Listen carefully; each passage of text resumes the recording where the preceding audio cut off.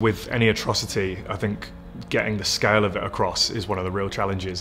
What the VR does is it puts you directly in the shoes of a survivor, of a victim of the genocide, of the atrocities committed by ISIS against the Yazidi minority. It really gave you a sense of what it must be like being in that space and living in that community, and the fear that they must have gone through. You know, you can watch films generally and it does connect with people, but I think the level of emotional connection when you're in the space, because you do really immerse yourself in that actual environment, and just to see what their day-to-day life would have been like. The normal everyday of the setting, which is turned on its head, which is something I think anyone should be able to engage with. You know, the idea that, you know, your local school could suddenly be turned upside down by an event that tore you away from your family.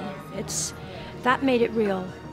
It's given me a completely different outlook. I can feel how that person, what they've gone through, their experience, and it builds that understanding and gives me that knowledge to want to go and help or do some social action, call to action to try and improve things.